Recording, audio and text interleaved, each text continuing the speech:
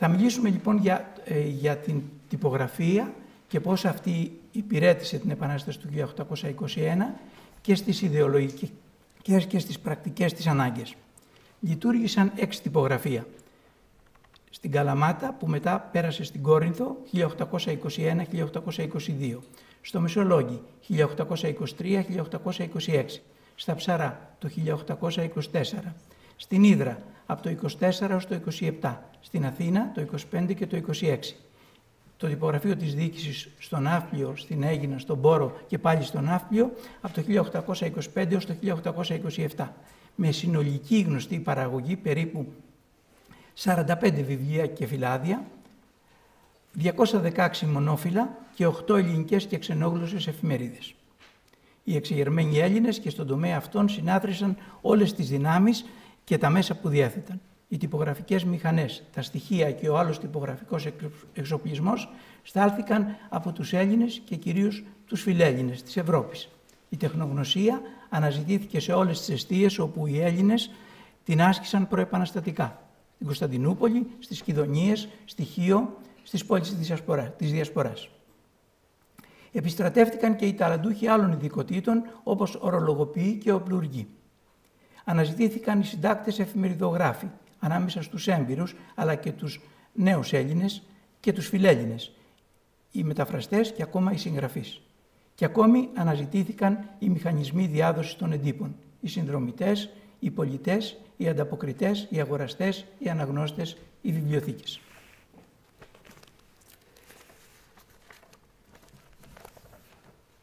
Καλαμάτα, Τρίπολη, Κόρινθος, 1821-1822.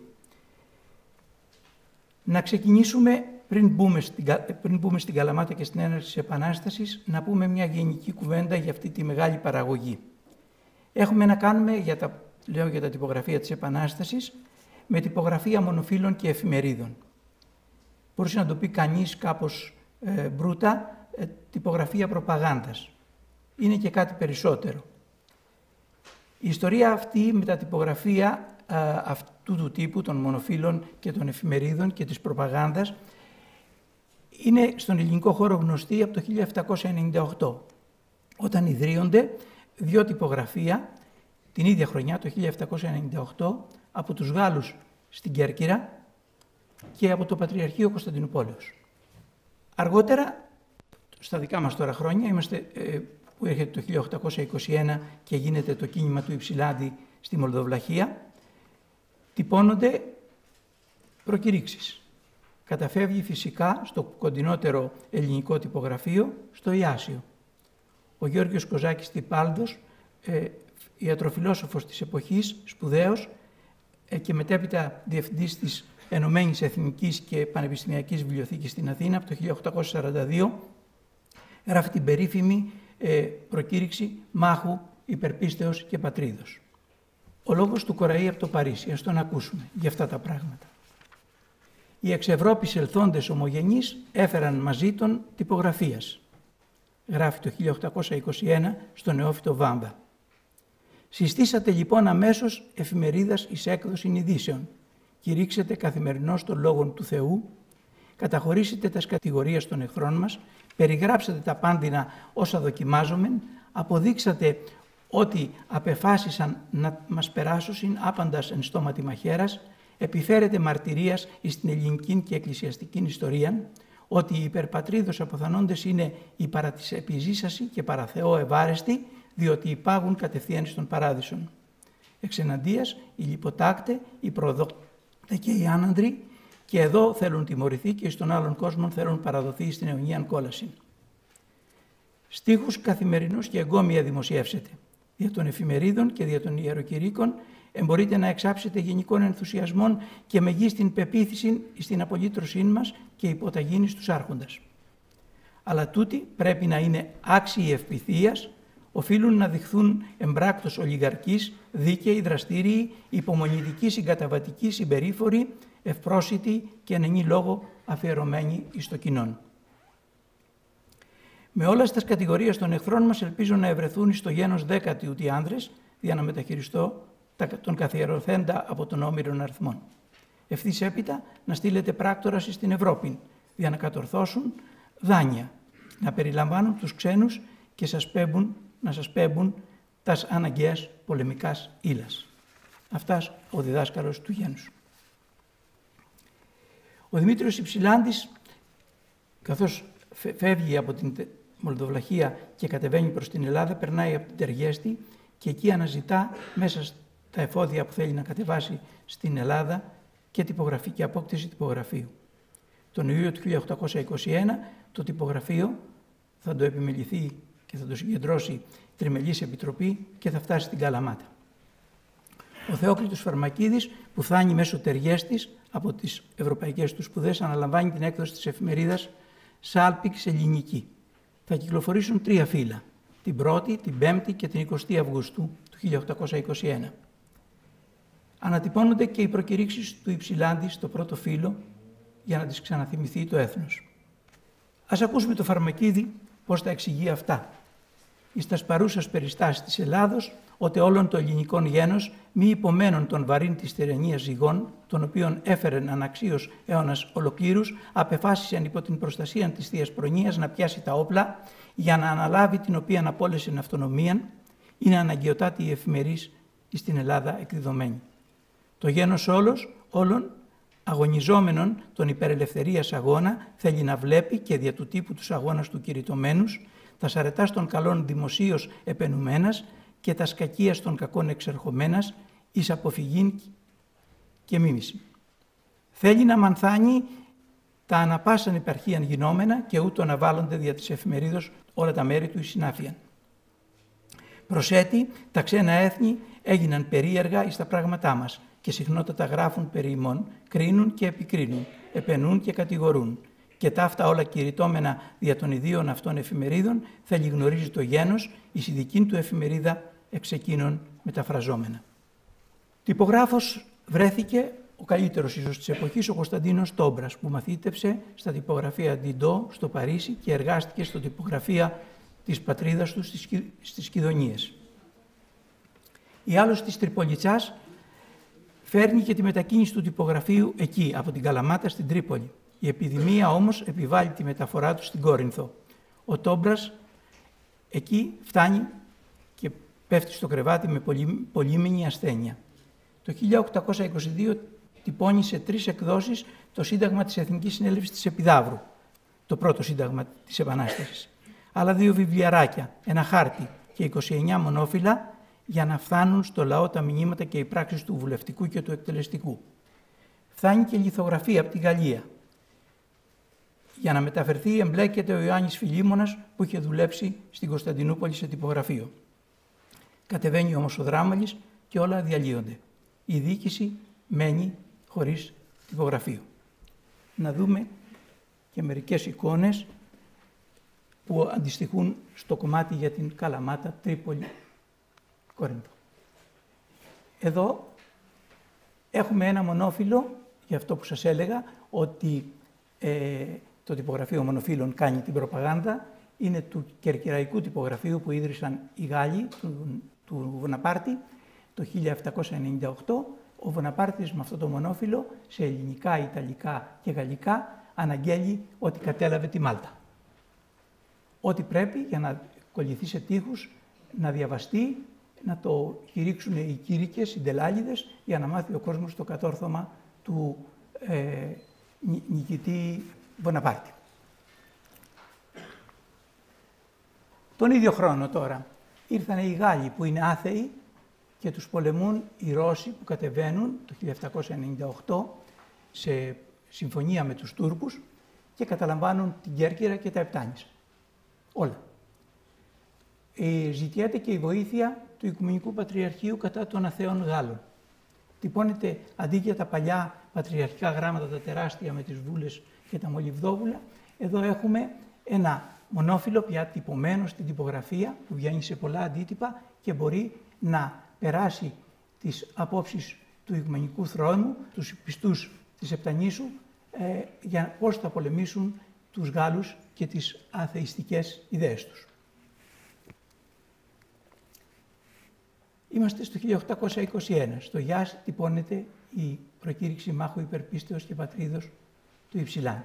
και εδώ ένα μεγάλο σχήματος χαρτί για να μπορούν να το διαβάσουν οι Έλληνες και αυτοί που στρατεύονται στον Υψηλάνδη, αλλά και ο υπόλοιπος κόσμος, Έλληνες και Ρουμάνοι που ξέρουν ελληνικά και κατοικούν στη Μολδοβλαχία. Να και η εφημερίδα μας, η Σάλπιξ Ελληνική του Φαρμακίδη. Είμαστε 1η Αυγούστου 1821 στην Καλαμάτα. Εδώ τυπώνεται το μάχο υπερπίστος και πατρίδος πάλι, γιατί οι Έλληνες ίσως δεν έλαβαν ποτέ και τα μονόφυλλα εκείνα, επομένως την έχουν πια και στην εφημερίδα τους και μπορούν να τη διαβάσουν. Ο Θεόκλητος Φαρμακίδης, μεγάλη μορφή του αγώνα, διαφωτιστής, σπουδαγμένος, φιλόλογος και θεολόγος, θα συνδέσει το όνομά του με το πρώτο εγχείρημα που είναι η Σάλπιξ, αλλά και μετέπειτα με την Γενική Εφημερίδα που θα μείνει για πολλά χρόνια διευθυντής της. Εδώ έχουμε τα κατορθώματα του Τόμπρα, τυπώνει το Σύνταγμα σε 3 εκδόσεις, μάλλον 2 εκδόσεις, πρώτη, δεύτερη και ξανά τη δεύτερη ξαναβγαλμένη σε 3 εκδόσεις πάντως, στην αρχή του 1822 σε ένα μικρό φυλαδάκι για να το πάρει το γένος και να μάθει το νέο σύνταγμα μέσα στο οποίο μπορεί να διεκδικεί τα δικαιώματά του και να βλέπει και τις υποχρεώσεις του. Η δεύτερη έκδοση. Και ένα μονόφυλλο από το ίδιο τυπογραφείο.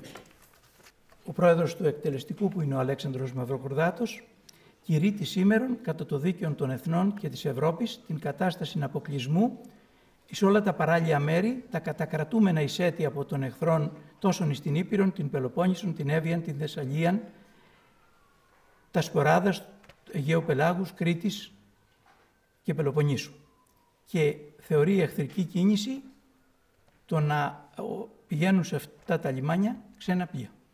Τυπώνεται λοιπόν στην Κόρινθο και κυκλοφορεί για να το μάθουν και οι ξένοι και οι Έλληνες ότι τα λιμάνια, τα τουρκικά ακόμα, σε τουρκική κατοχή, είναι αποκλεισμένα γιατί το ελληνικό γένος εκήρυξε την επανάστασή του εναντίον της δουλείας. Η κατάσταση της διοίκησης δεν είναι καλή, γιατί στο μεταξύ τον επόμενο χρόνο και το μεθεπόμενο αρχίζουν οι εμφύλιοι πόλεμοι και έτσι δεν μπόρεσε και εκεί που πήγε, είτε στον Άφλιο είτε όπου αλλού, μεταστεγάστηκε η διοίκηση, η κεντρική διοίκηση, το βουλευτικό δηλαδή και το εκτελεστικό, δεν μπόρεσαν ποτέ να ιδρύσουν ένα τυπογραφείο, ποτέ, μέχρι το 25 τουλάχιστον, να ιδρύσουν ένα τυπογραφείο για να υπηρετεί την κεντρική διοίκηση. Αντί τούτου, Κουντουριώτης, που είναι πρόεδρος του εκτελεστικού, πρωθυπουργός θα λέγαμε σήμερα, χρησιμοποιεί ένα τυπογραφείο που ιδρύθηκε στην Ύδρα με τη δική του προστασία των Κουντουριωτών και των άλλων Ιδραίων και τυπώνουν εκεί κάποια πράγματα, παρόλο που είναι μακριά από τη διοίκηση, είναι στην Ύδρα, γιατί η διοίκηση αναγκάζεται και μέσω των εμφύλιων να φύγει από τον Άφλιο και να πάει στο Κρανίδι. Ο Οικέσιος Λάτρης εισηγείται στον Ιάκωβο τον Μπάζη στην Ύδρα το 1822 την ίδρυση τυπογραφείου και την έκδοση εφημερίδας με υπεύθυνο τον Εμμανουήλ Αντωνιάδη. Ακολουθεί οργάνωση πιεστηρίου και χύσιμο στοιχείων τυπογραφικών εκ των ενόντων, έλλειψη χαρτιού και χρηματοδότησης, πίεση για έκδοση εφημερίδας από τους λογίους Παναγιώτη Κοντρικά και Ιωάννη Κοκόνη που απευθύνονται στον Αλέξανδρο Μαυροκορδάτο, Γενικό Γραμματέα της Επικρατείας. Στα τέλη του 23, αρχές του 24, μια τυπογραφία δώρο του Ντιντό φτάνει στην Ύδρα μέσω Λιβόρνου και ακόμη ένα μεγάλο πιεστήριο στο όνομα του Ιάκωβου τον Μπάζη. Αναζητούν εφημεριδογράφο και βρίσκουν στο πρόσωπο του Ιταλού δασκάλου ξένων γλωσσών που ζει στην Ύδρα, οικογενειακός από το 1820, του Ιωσήφ Κιάπε, βρίσκουν τον άνθρωπο που θα είναι ο εφημεριδογράφος τους. Είναι γραμματιακός υπάλληλος στην Ύδρα, αλλά δραστηριοποιείται αμέσως στην οργάνωση τυπογραφείου και εισηγείται στο τέλος του Ιανουαρίου του 24 στο Γεώργιο Κουντουριώτη, πρόεδρο του εκτελεστικού, που εξαιτίας του εμφύλιου εδρεύει στο Κρανίδι, όπως είπαμε, την ίδρυση τυπογραφείου και την έκδοση της εφημερίδας «Ο Φίλος του Νόμου», στην Ύδρα πάντα. Το πρώτο φύλλο θα κυκλοφορήσει στις 10 Μαρτίου του 24, το τελευταίο στις 27 Μαΐου του 26, συνολικά 296 φύλλα. Λειτουργούσε και ως φύλλο της κυβερνήσεως, εκτελεστικού, όχι επίσημα, αλλά και της Ύδρας και της οικογένειας των κουντουριωτών και των πολιτικών της επιδιώξεων, ιδιαίτερα στις σκληρές αντιπαραθέσεις του εμφύλιου. Λίγο αργότερα φτάνει και νέο τυπογραφείο από τον Τιντό στο όνομα του Λάζαρου Κουντουριώτη αυτή τη φορά, ο οποίος το παραδίδει στον Κιάπε. Από τις 25 Απριλίου του 1924 το τυπογραφείο οργανώνεται ως τυπογραφείο της Ελληνικής Διοίκησης, παρόλο που είναι μακριά από την έδρα της. Μάταια το βουλευτικό αποφασίζει τη μεταφορά του στον Άφλιο.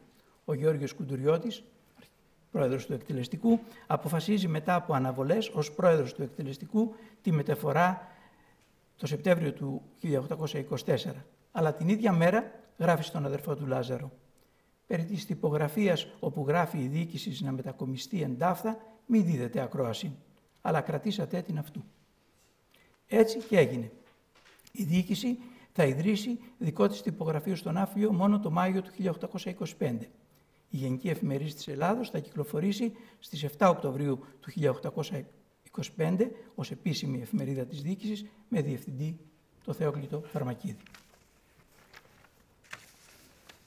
Το τυπογραφείο της Ύδρας θα συνεχίσει τη λειτουργία του. Το Σεπτέμβριο του 27 ζητά να του δοθούν στοιχεία από την τυπογραφία της διοικήσεως στον Άφλιο, καθώς από τον Οκτώβριο του 27 προγραμματίζει και κυκλοφορεί γαλλόφωνη εφημερίδα, την Αμπέ Γκρέκ, Ελληνική Μέλισσα. Τα στοιχεία δεν του δίνονται και ο τυπογράφος Παντελής, που είναι συνεργάτης του τυπογραφείου, προχωράει στο γνωστό δρόμο της υπεξαίρεσης. Τον Μάιο του 27 κλείνει ο φίλος του νόμου. Το τυπογραφείο βαδίζει προς το κλείσιμο, αφού τύπωσε και τις δύο εφημερίδες, 12 βιβλία και 43 μονόφυλλα. Ο Κιάπε τον Ιανουάριο του 28 δέχτηκε την πρόταση του κυβερνήτη Καποδίστρια να συνεχίσει ως το 1829 την έκδοση της γαλλόφωνης εφημερίδας στον Άφλιο. Το τυπογραφείο της Ύδρας υπηρέτησαν ο γαλλοσπουδαγμένος τυπογράφος Κωνσταντίνος Τόμπρας, 1824-25, και ο Νικόλαος Βαρότσης αργότερα, και ακόμη ο Αγγελής Αχλιμπάρης και ο Παντελής που είδαμε, που εξέδωσε το 1827 και δική του εφημερίδα, τον Ανεξάρτητο, που έζησε ως το 1829 και τύπωσε 40 φύλλα. Να δούμε και τα ιδραϊκά. Και πάλι ένα μονόφυλλο, εδώ τώρα στο κρανίδι τυπωμένο, μάλλον είναι έγγραφο του κρανιδίου που τυπώνεται στην Ύδρα.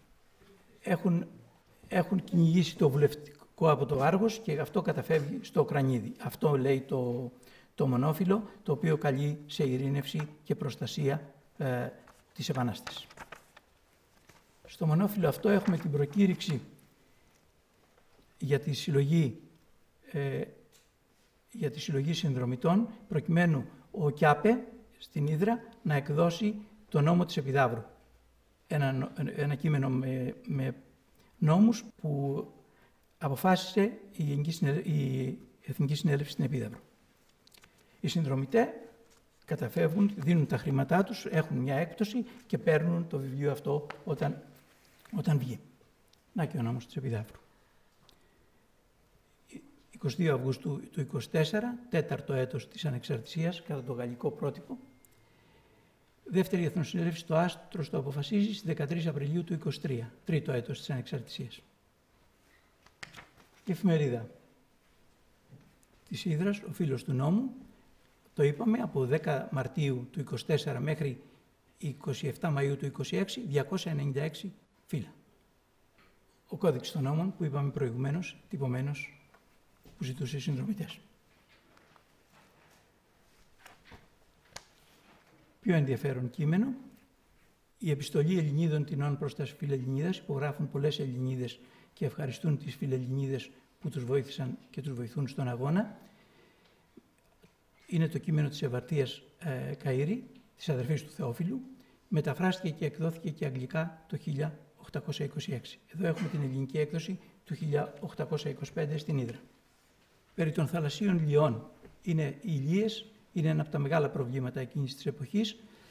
Ποιες είναι παράνομες και ποιες νόμιμες, και βγαίνει αυτό το κείμενο, που είναι αφιερωμένο στον Ανδρέα Μιαούλη, σύμφωνα με το διεθνές δίκαιο, τι πρέπει να προνοούν όσοι κάνουν στη θάλασσα ελέγχους και κατακρατούν ξένα υπάρχοντα.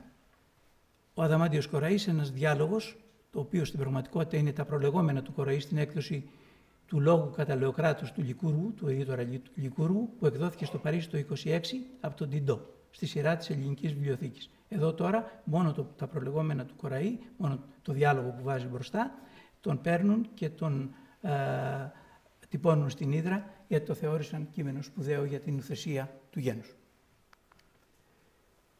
Ένα περίεργο βιβλίο, τα πληγεία της Ελλάδος, ένα βιβλιαράκι που το έγραψε ο συγγραφέας του, που δεν είναι άλλος από το Σπύριδο Ναβαλέτα, 1779-1843, σπουδαίο λόγιο της εποχής. Είναι μια σάτυρα εναντίον των ηγετικών ομάδων που διεκδικούν την εξουσία στην επαναστατημένη Ελλάδα, ιδιαίτερα των φαναριωτών. Από το κείμενο αποκλείστηκε η χρήση των λέξεων μερό, όχι φαναριώτης, αλλά Κωνσταντινοπολιτώνας, όχι ελευθερία, αλλά ξεσκλαβία. Και είναι ένα πολύ ζεστό και σπουδαίο κείμενο που βάζει πολλά πράγματα στη θέση τους. Και ακόμη, εδώ έχουμε μια προκήρυξη για την εγγραφή συνδρομητών για να τυπωθεί η μετάφραση της κατήχησης της πολιτικής οικονομίας του Ιωάννου Βαπτιστή Σαΐ, του ΣΕ, του Γάλλου σύγχρονου θεωρητικού της οικονομίας, που τον συστήνει και ο Κοραής, από το συνεργάτη της τυπογραφίας το μετάφρασε ο Γιώργος Χρυσίδης, και τώρα εδώ ζητάει συνδρομητές για να μπορέσει να τυπώσει αυτό το βιβλίο. Και τέλος, ο Παντελής Παντελής, που είπαμε προηγουμένως και του είπαμε και σχολιανά, καταφέρει να βγάλει μια δική του εφημερίδα σε δικό του τυπογραφείο στο τέλος αυτής της περίοδου, δηλαδή το 1827. Μεσολόγοι, 1824-1826. Η ανάγκη τυπογραφίας φυσικά φάνηκε και στην πρωτεύουσα της στερεάς Ελλάδος, καλύτερα της Δυτικής Ελλάδας ολόκληρης. Γι' αυτό το θέμα, γράφει η Γερουσία στον Υπουργό, η εξοχότης της γνωρίζει καλότατα τους λαούς τούτους και εξεύρει ότι τα έντυπα προξενούσιν ενθουσιασμόν. Ας επιμεληθεί λοιπόν να δουλεύει ταχαίως η τυπογραφία και να μας προφτάνει τας πράξεις της διοικήσεως εις πολλά αντίγραφα. Αναπεντύποντα κόπιες κάθε πράξεως δεν θέλει αρκέσουν για να ευχαριστήσομεν όλους εις την εκτεταμένη Δυτική Ελλάδα. Τώρα μάλιστα εις την αρχήν πρέπει να είναι πλουσιοπάροχε και να οδηγηθεί κατά τας δυνάμεις της τυπογραφίας η διοίκησης. Ο Μαυρογορδάτος, αυτό είναι το 1822, ο Μαυρογορδάτος το 1823, που είναι Γενικός Γραμματέας της Επικρατείας, αλλά έχει και την ευθύνη της Δυτικής Στερεάς Ελλάδας ως γραμματέας της, απευθύνεται στο Βουλευτικό Σώμα και γράφει: «Το προσεμέ γράμμα σας στις 5 Δεκεμβρίου έλαβω νομού με τα επισυναπτώμενα επίσημα έγγραφα, τα οποία κατά την επιταγήν σας δημοσίευσα εντάφθα και θέλουσιν εκδοθεί επομένως δια του τύπου και μόνου ικανού δια μέσου να διαδοθώσιν εις το έθνος ως αλήθειε, όσα έχουν συνάμεσον σχέση με την πολιτική του ύπαρξην και ανεξαρτησίαν και να γνωριστώσει και εντός και εκτός της Ελλάδος ποιοι υπάσχουν να την αναστήσωση και να την θέσουν εις των βαθμών των πεπολιτισμένων και ευνομουμένων εθνών και ποιοι καταγίνονται να την βυθίσουν εις δυστυχίαν χειροτέραν και από την παρελθούσαν φρικτήν τυραννίαν. Ο Λόρδος Βύρον έφτασε εντάφθα προ 6 ήδη ημερών, φέρον με θεαυτού και την δανειστήσαν ποσότητα των 20.000 ταλήρων. Έως τώρα πρέπει να έλαβε το σεβαστόν βουλευτικών γνώσιν και του τρόπου και των συμφωνιών με τας οποίας έγινε το δάνειον τούτο δια των εις Λονδίνων απεσταλμένων, ότι δηλαδή αυτή η ποσότησε δανείστη δια τας χρείας της Δυτικής Ελλάδος. Ήδη ευρίσκεται εις χείρας του Λόρδου, από τον οποίον λαμβάνω δι' υπογραφής μου τα όσα εκάστοτε αναγκαιούσι δια τας χρείας της τεθαλάσσης και της ξηράς. Δεν λανθάνει το σεβαστόν η εδώ συγκροτηθήσα συνέλευσης προκρίτων και αρχηγών όπλων υπόσχεται κάλλιστα αποτελέσματα. Κατά αυτά θέλει τελειώσει το έργο της και θέλουν γίνει γνωστά τα πρακτικά της και δημοσιευτεί και δια του τύπου. Περικλείεται ένα αντίτυπο των ελληνικών χρονικών, περιέχουν την προκήρυξη του Μέτλαντ, Λόρδου Μεγάλου Αρμοστού των Ιωνικών νήσων και των γενομένων εντάφθα εις απάντησή του. Περικλείεται έτη και αντίγραφων της προς τον Μέτλαν επιστολής μου γαλλιστή και γραμμένης. Με τον τρόπον αυτόν της μετριοφροσύνης ελπίζω να πληροφορηθεί αυτό στην αλήθεια και να αθωωθεί ολόκληρον το έθνος από την πικράν κατηγορία που του προσάπτουσε. Η εν τη Ελλάδη παρουσία του Λόρδου Βύρονος ως της όχι μόνον από τους ομογενείς του αλλά και τα λοιπά γέννη της Ευρώπης απολαμβάνει μεγάλη υπόλοιψη και πιστεύετε υπ' αυτόν μας θέτει πλησιέστερον εις την όψη της Ευρώπης. Και ενώ μας υποχρεώνει να προσέχουμε τας πράξεις μας, πρέπει να μας εμψυχώνει με την ελπίδα ότι θέλουμε να ελκύσει την υπόλοιψη των φρονίμων και δυνατών αλλογενών και κινήσει την προθυμία των να συντρέξουσει την Ελλάδα. Το Νοέμβριο του 1821 υπάρχει ένα τυπογραφείο στο Μεσολόγγι. Το έφερε ο Μαυροκορδάτος και οι φίλοι του από το Λιβόρνο. Περιμένουν τον Κωνσταντίνο Τόμπρα και πού θα πρωτοπάει αυτός ο Τόμπρας για να το λειτουργήσει. Ο αρχιγραμματέας της Επικρατείας Θεόδωρος Νέγρης το ζητάει να το στείλουν στην Κόρινθο για να το χρησιμοποιήσει η διοίκηση. Ισμάτιν. Το 1823 ο Ελβετός φαρμακοποιός Ιωάννης Ιάκωβος Μάγερ, που ζούσε στο Μεσολόγγι με τη γυναίκα του, την Αλτάνη Γεωργίου Ιγκλέση, εκδηλώνει ενδιαφέρον για την ίδρυση μικρού τυπογραφείου δια μικράς εκδόσεις διαταγών, ειδήσεων και τα τι αυτά. Η έναρξη της τυπογραφίας στο Μεσολόγγι είναι συνδεδεμένη με τη δράση στην πόλη τριών προσωπικότητων, του Άγγλου συνταγματάρχη Στάνχοπ, του Λόρδου Βύρονα και του Μαυροκορδάτου. Ο Στάνχοπ, εκπρόσωπος του Φιλελληνικού Κομιτάτου του Λονδίνου, φτάνει στο Μεσολόγγι μέσω Κεφαλονιάς, όπου και συναντάται με τον Λόρδο Βύρονα και συζητούν για την εγκατάσταση τυπογραφείου στο Μεσολόγγι. Το Κομιτάτο του Λονδίνου έχει στην πρώτη προτεραιότητά του την ίδρυση τυπογραφείων στην Ελλάδα. Σε πολλές πόλεις, όπως θα το δούμε κατά την ανάγνωση και των υπόλοιπων περιπτώσεων του ελληνικού χώρου. Ο Στάνχοπ συναντά τον Μάγερ στο Μεσολόγγι και τον Νοέμβριο του 1923 αποφασίζουν την έκδοση μιας εφημερίδας, καταρχήν ελληνικά και γαλλικά. Τελικά βγήκε μόνο ελληνικά. Η προκήρυξη είναι έτοιμη στις 18 Δεκεμβρίου του 1923, γραμμένη από τον Στάνχοπ σε συνεργασία με τον Μάγερ, με μηνύματα προωθημένα ιδεολογικά και αναφορά στον φιλόσοφο φιλελεύθερο της εποχής, τον Μπένθαμ. Ο Μαυροκορδάτος αλλά και ο Βύρονας ανησυχούν και αντιδρούν για τις αντιδράσεις που θα προκληθούν από ένα τέτοιο κείμενο και από τη συνέχεια από την ίδια την εφημερίδα που προβάλλει τέτοια συνθήματα και στην Ελλάδα αλλά και στο εξωτερικό. Η προκήρυξη τελικά θα δημοσιευτεί χωρίς αλλαγές. Παρόλο που υπάρχουν άλλα πιεστήρια στο Μεσολόγγι, καταφεύγουν στη συνεργασία με το τυπογραφείο του Δημητρίου Μεσθενέα, ενός τυπογράφου από τη Θεσσαλονίκη που έχει δικό του τυπογραφείο και το έχει οργανώσει πριν να φτάσουν του Στάνχοπ, που θα φτάσουν πολύ αργότερα. Στις 24 Δεκεμβρίου του 1923 κυκλοφορεί ο πρόδρομος της εφημερίδας, ελληνικά χρονικά, έτσι λέγεται η εφημερίδα, και το πρώτο της φύλλο θα βγει την 1η Ιανουαρίου του 1824. Η εφημερίδα κυκλοφορεί 2 φορές την εβδομάδα, ως τις 20 Φεβρουαρίου 1826. Συνολικά φύλλα 226. Από το Μάρτιο ως το Δεκέμβριο του 1924 θα κυκλοφορήσουν 40 φύλλα της ξενόγλωσσης εφημερίδας Τελεγράφο Γκρέκο. Με υπεύθυνο το συνεργάτη του Βύρονα Πιέτρο Γκάμπα, τον Ιταλό. Ο Μαυροκορδάτος πάντα επέμενε στη συντηρητικότερη γραμμή για τα ελληνικά χρονικά. Ο Στάνχοπ όμως και κυρίως ο Μάγερ, που είναι επιτόπου και μένει επιτόπου, υποστηρίζει όλα τα συνθήματα της ελευθεροτυπίας. Το τυπογραφείο στο Μεσολόγγι, κατά τη γνώμη μου και από τα πράγματα που έχω διαβάσει από τους απομνηματογράφους και τις μαρτυρίες της εποχής, φαίνεται να έδρασε περισσότερο από παντού, χάρη ίσως και στο Μάγερ που έγραφε σφιχτά, εριστικά κάποτε, αλλά πάντως σφιχτά και κοντά στους ανθρώπους και στην κοινωνία, έφτιαξε μια κοινότητα και μέσω της εφημερίδας αυτής. Οι άνθρωποι την αγαπούσαν, επλήρωναν τις συνδρομές τους, τη διάβαζαν, όπως φαίνεται από τις πολλές παραπομπές που κάνουν οι ίδιοι απομνηματογράφοι. Ένας από αυτούς, και ο Πέτρος Στεφανίτσης, γράφει την ώρα της εξόδου. Φεύγουν και αφήνουν τα υπάρχοντά τους, τους άρρωστους και τους γέρους, τον ηλικιωμένο προσωπικό μέσα στην πόλη. Ανάμεσά τους πρέπει να μείνει και το τυπογραφείο.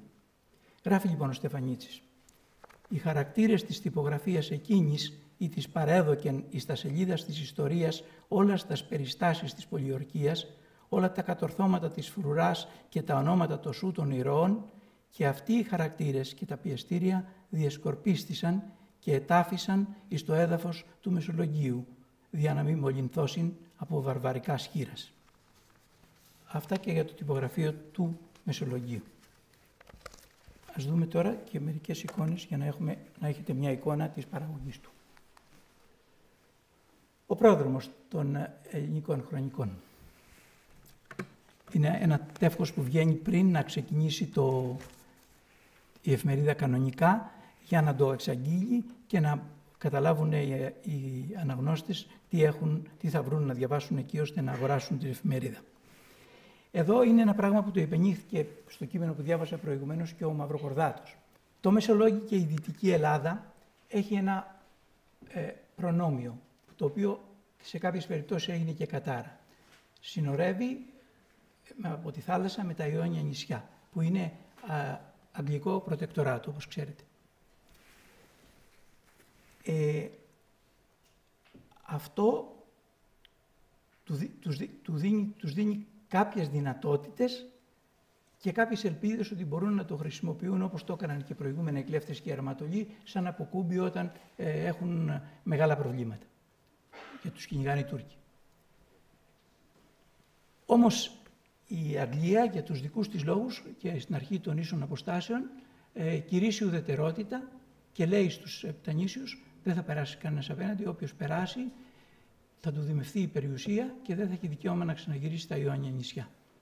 Επίσης, καταρχήν, δεν θα πρέπει να δεχόσαστε τους κυνηγημένους Έλληνες από τους Τούρκους, γιατί αυτό είναι ένα αδίκημα εν ονόματι του νόμου, καλή ώρα που το έχουμε και εμείς τώρα, του νόμου της υγείας, γιατί αυτοί μπορούν να μεταφέρουν αρρώστιες κτλ.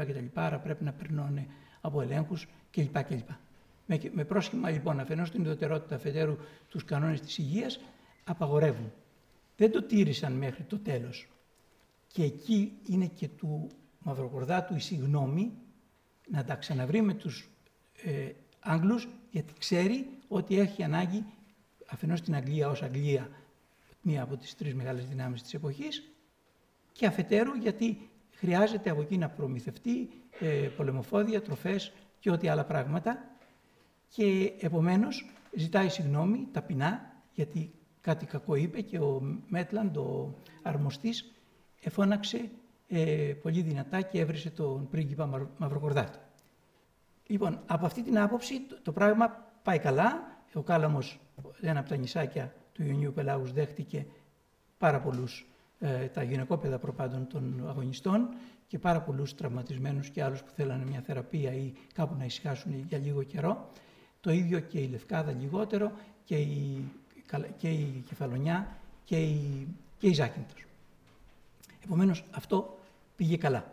Αυτό λοιπόν το φύλλο βρίσκει ευκαιρία ο Μαυροκορδάτος, μια και είναι και η ώρα που είναι και ο Λόρδος Βύρωνας που περνάει από την Κεφαλονιά και έρχεται στα Επτάνησα, κηρύσσοντας αυτό το ότι είμαστε δικοί σας και εμείς σας στηρίζουμε, άσχετα τι λέει η επίσημη πολιτική του αγγλικού κράτους και η διοίκηση των Ιωνίων νήσων, εμείς είμαστε κοντά και σας στηρίζουμε. Λέει λοιπόν και αυτό στη συγγνώμη του για να προχωρήσουν οι σχέσεις και να μην κοπούν εντελώς οι δρόμοι προς τα Επτάνησα και τα Νάπαλια. Τα ελληνικά χρονικά, το πρώτο φύλλο. Η άλλη εφημερίδα, το Τελέγραφο Γκρέκο, που το θέλει πολύ ο Βύρωνας, τα κείμενα δεν είναι όλοι σε 4 γλώσσες, αλλά έχει κείμενα που είναι κατά βάση Ιταλικά, αλλά και Γαλλικά και Αγγλικά και Γερμανικά. Και λέει τα περί του αγώνα και είναι προορισμένη να ενημερώνει τους ξένους, στέλνεται στο εξωτερικό, για την Ελληνική Επανάσταση και την πρόοδο της. Ο μεγάλος φιλέλληνας Ιωάννης Ιάκωβος Μάγερ, πολύ σπουδαία προσωπικότητα, έπεσε και αυτός και η γυναίκα του και τα παιδιά του στην έξοδο, κήρυξε την ελευθεροτυπία μέχρι το τέλος και αμήνθηκε, όπως ήδη είπαμε, και σε πιέσεις για να νοθεύσει και να βάλει νερό στο κρασί της ελευθεροτυπίας και να κρύψει πράγματα ή να τα πει όπως τα ήθελε η διοίκηση. Είναι σκληρός, έχει απόψεις, μπαίνει στο διάλογο για τον εμφύλιο πόλεμο και παίρνει το μέρος των νησιωτών, θα λέγαμε, αλλά με επιχειρήματα πάντα και με συγκρατημένη καμιά φορά, επίκριση των ανθρώπων που θεωρεί του εμφύλιου, την παράταξη που δεν πράττει σωστά. Εδώ τώρα είμαστε στα τυπογραφία. Είναι το πιεστήριο Ράσελ που έρχεται στο Μεσολόγγι. Συγκρατήστε, θα δούμε και επόμενα κομμάτια, συγκρατήστε αυτό το πλαίσιο που στεφανώνει το τυπογραφείο, γιατί οι επόμενες διαφάνειες έχουν να κάνουν με αυτό.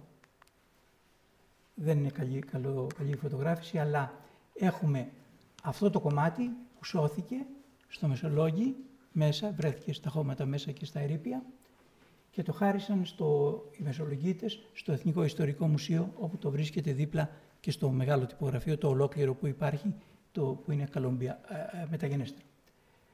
Και εδώ, μπροστά στο Μάγερ, στο μνημείο του, στον κήπο των ηρώων, έχουν βάλει ένα κομμάτι επίσης, ακόμη ένα εξάρτημα τυπογραφείου. Εκείνο τώρα είναι αντίγραφο, γιατί για να μην φθαρεί, το πήραν το πρωτότυπο και το μετέφεραν μέσα στο Μουσείο της Ιεράς Πόλεως του Μεσολογγίου. Ο θάνατος του Λορδού Βύρωνα, η αναγγελία και η κήρυξη Πένθους. Είναι και σε εποχή περίεργα, εγώ νόμιζα την 40η, αλλά εδώ μοιάζει και του ζητάει να δείξουν και αυτοσυγκράτηση, γιατί είναι μέρες που Πένθους και πρέπει να μην γυρίζουν στις ταβέρνες. Άμα τα δείτε εδώ τα λέει, το οποίο είναι περίεργο, γιατί ενώ είμαστε αργά 7 Απριλίου, πρέπει να είναι κανονικά 40η. Οι Μεσολογγίτες δεν κρατούσαν ούτε τη 40η, λοιπόν. 2 επιθέσεις εναντίον του Μεσολογγιού από τους Τούρκους, το 22 και το 23, ένας τοπικός ποιητής, ρημαδόρος, ο Στασινός Μικρούλης, γράφει 2 ρημάδες για αυτά τα 2 γεγονότα και το τυπογραφείο του Μεσολογγίου το τυπώνει ο Δημήτριος Μεσθενέος. Ο Δημήτριος Μεσθενέος, λοιπόν, που είναι ο τυπογράφος, το παίρνει και το τυπώνει και οι συνδρομητές που έδωσαν τα χρήματά τους παίρνουν το βιβλιαράκι και διαβάζουν αυτά τα ποίηματα του τοπικού ρημαδόρου. Εδώ ένα περίεργο βιβλίο που έχει να κάνει με τον κύκλο του Λόρδου Βύρωνα, ο γιατρός του, ο Φραγκίσκος Μπρούνο, Ιταλός, που ήρθε στο Μεσολόγγι μαζί του και κατόπιν συνόδευσε και τη σωρό του στην Αγγλία. Γράφει πριν συμβούν όλα αυτά, γράφει ένα βιβλιαράκι για υγιεινείς των στρατοπέδων, για να μπορούν να κάνουν λίγο καλύτερα τα πράγματα και την υγιεινή τους οι άνθρωποι που ζουν συνέχεια μέρα νύχτα στους πύργους και στους προμαχώνες του Μεσολογγίου και με συνθήκες άθλιες πολλές φορές και πρέπει κάτι να κάνουν για να φροντίζουν κάπως την υγιεινή τους. Ο ύμνος στην ελευθερία του Διονυσίου Σολομού, τυπωμένος, φυσικά ελληνικά το ποίημα και αντικριστή πεζή μετάφραση στα Ιταλικά από τον γνωστό λόγιο Γκρασέτη. Και αν έχει κάτι που πρέπει να σας το πω, γιατί μπορεί να το έχετε συναντήσει και να σας κάνει εντύπωση, είναι μερικές στροφές υπάρχουν αποσιοποιητικά και μερικοί στίχοι επίσης, γιατί λένε κακά λόγια για τους Άγγλους και για τους Αυστριακούς και εκείνη την ώρα το έθνος δεν ήθελε να τα βάλει με αυτές τις δυνάμεις. Όταν το ανοίξετε θα δείτε κάποιες στροφές και κάποιοι στίχοι να λείπουν.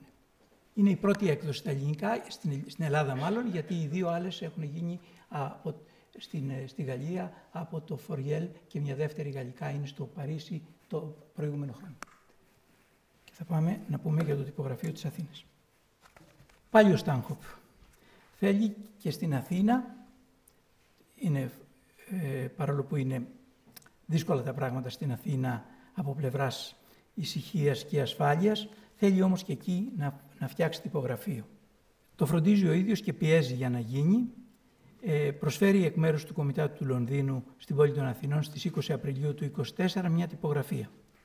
Ο Νικόλαος Βαρότσης, τυπογράφος από την Άμφισσα, και ο Μιχαήλης Σταμούλης το εγκαθιστούν στο αμπελάκι της Σαλαμίνας για λόγους ασφαλείας, όχι στην Αθήνα, δια τον φόβο των τουρκικών επιθέσεων εναντίον της Αθήνας, και στις 20 Αυγούστου του 1924 κυκλοφορούν το πρώτο φύλλο της Εφημερίδος των Αθηνών, Εφημερής των Αθηνών λέγεται, με διευθυντή τον Γεώργιο Ψήλα. Στο δεύτερο φύλλο, στις 6 Σεπτεμβρίου του 1924, αναγγέλλεται η μεταφορά του τυπογραφείου στην Αθήνα και δημοσιεύεται η ευχαριστήρια επιστολή των Αθηναίων στο Στάνχοπ για τη δωρεά. Η εφημερίδα και ο διευθυντής της συναντούν αντιδράσεις, οι οποίες αντιμετωπίζονται με υπιότητα και ελιγμούς από τους ίδιους για να μην μαλώσουν με την κοινωνία που δεν αντέχει διάφορα προοδευτικά για αυτούς ή υπερβολικά ή έξαλλα πράγματα. Ο εκδότης της εφημερίδας είναι ο Γεώργιος Ψήλας, είναι ένας ήπιος άνθρωπος και ξέρει να συμπεριφέρεται και να μην δημιουργεί ρήγματα. Το Μάιο του 1925 το τυπογραφείο μεταφέρεται και πάλι στη Σαλαμίνα για τον φόβο των Τούρκων και για λίγο πάλι στην Αθήνα, όπου θα παραμείνει ως το τέλος με απόφαση βέτο του Ιωάννη Γκούρα, που σχεδιάζει, αν χρειαστεί, να μεταφέρει το τυπογραφείο στην Ακρόπολη. Οι εργασίες του τερματίζονται μετά την κατάληψη της Αθήνας τον Απρίλιο του 1926.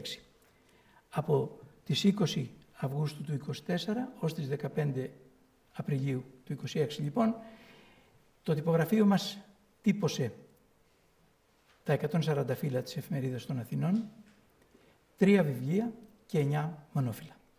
Η προκήρυξη της εφημερίδας 18 Ιουλίου του 1924 για την ίδρυση της εφημερίδας, που θα κυκλοφορήσει, όπως είπαμε, στις 20 Αυγούστου, παρά Νικολάου Βαρότσι,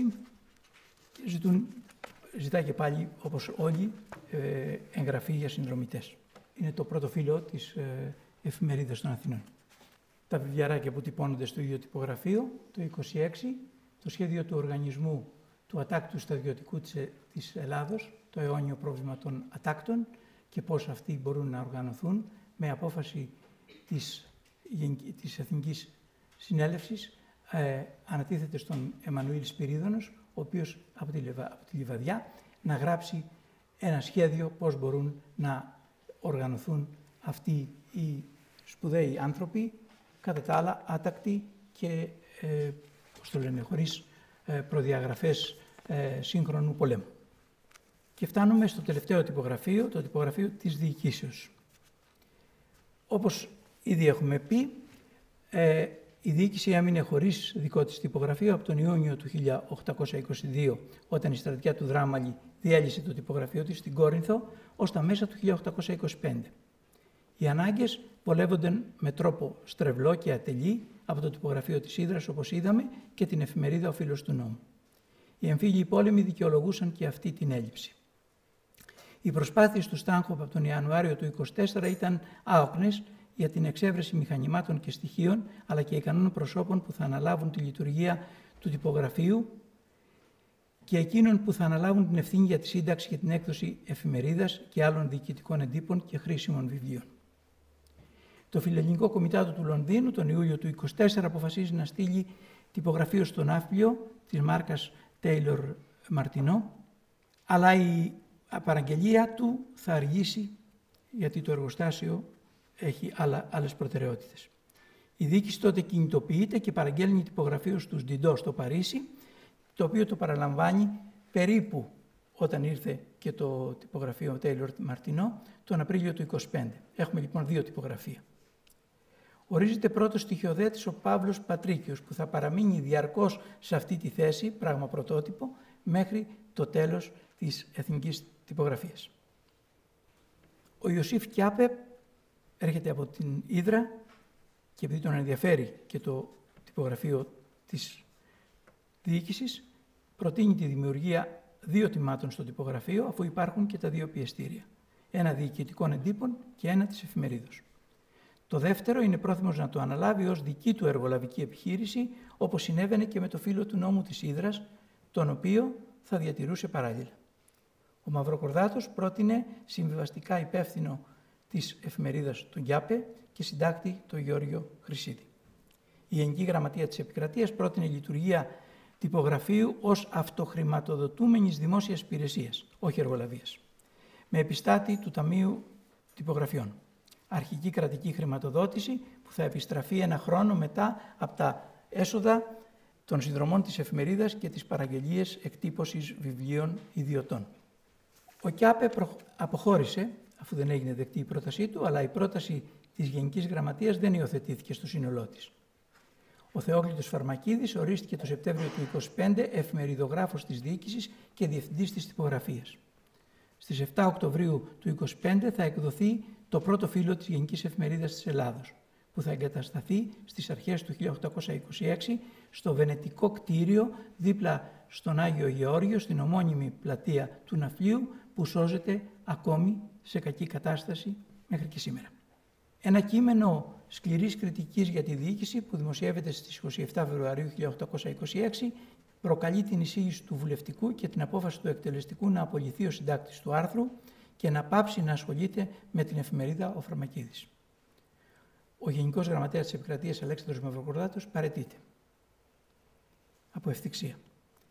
Στις 7 Μαρτίου 1826 οι τυπογράφοι με επικεφαλή στον Κωνσταντίνο Τόμπρα απεργούν, πρώτη απεργία, και διαμαρτύρονται για τη μη καταβολή των δεδουλευμένων. Οι ανακρίσεις οδηγούν σε φυλάκιση του Τόμπρα και απόλυση πολλών από τους τυπογράφους. Το Νοέμβριο του 1926 η Διοικητική Επιτροπή μεταφέρεται στην Αίγινα, το Μάρτιο του 1927 στον Πόρο για την Τρίτη Εθνική Συνέλευση της Τριζίνας. Τον Απρίλιο του 1927 ο Γιώργος Μεσθενεύς προτείνει οικονομικότερο προϋπολογισμό λειτουργίας των τυπογραφίων και της έκδοσης της εφημερίδας, μικρότερη από αυτή που θέλει ο Φαρμακίδης ή που οδηγεί τα πράγματα ο Φαρμακίδης να χρειάζονται. Ο Φαρμακίδης παραιτείται από τη θέση του και διορίζεται ο Γιώργος Χρυσίδης. Τον Ιούνιο του 1927 η Αντικυβερνητική Επιτροπή μεταφέρεται και πάλι στον Ναύπλιο, όπως και το τυπογραφείο, και πάλι στην Αίγινα λίγο αργότερα, μετά την υπογραφή της Συνθήκης του Λονδίνου στις 6 Ιουλίου του 1827. Ο Γιώργος Μεσθενεύς αναλαμβάνει εργολαβικά την Εθνική Τυπογραφία και ο Χρυσίδης παραμένει συντάκτης της εφημερίδας. Ο κυβερνήτης, που θα έρθει στις αρχές του 1928, θα διορίσει Διευθυντή της Τυπογραφίας τον Γεώργιο Κοσμητή Αποστολίδη, παλιό εργαζόμενο στο τυπογραφείο Ντιντό, είναι αυτός που στοιχειοθετούσε και τα κείμενα του Κοραή που είδαμε προηγουμένως, και η τυπογραφία θα περιοριστεί στα δικά της καθήκοντα, τα καθήκοντα μιας τυπογραφίας διοικήσεως, μια κυβερνητική τυπογραφία, καθώς έχουν αρχίσει να ιδρύονται ιδιωτικά τυπογραφεία που θα καλύψουν τις ανάγκες των ιδιωτών για την έκδοση εντύπων και βιβλίων τους. Το τυπογραφείο της διοικήσεως από το 25 έως το 27 τύπωσε 16 βιβλία και 125 μονόφυλλα. Η Γενική Εφημερίδα της Ελλάδος κυκλοφόρησε από τις 7 Οκτωβρίου, όπως είπαμε, του 25 ως τις 23 Μαρτίου του 1832, κάθε Τετάρτη και Παρασκευή. Τη διαδέχτηκε για λίγο η Εθνική Εφημερίδα και από το 1833 η Εφημερίδα της Κυβερνήσεως που εκδίδεται μέχρι σήμερα.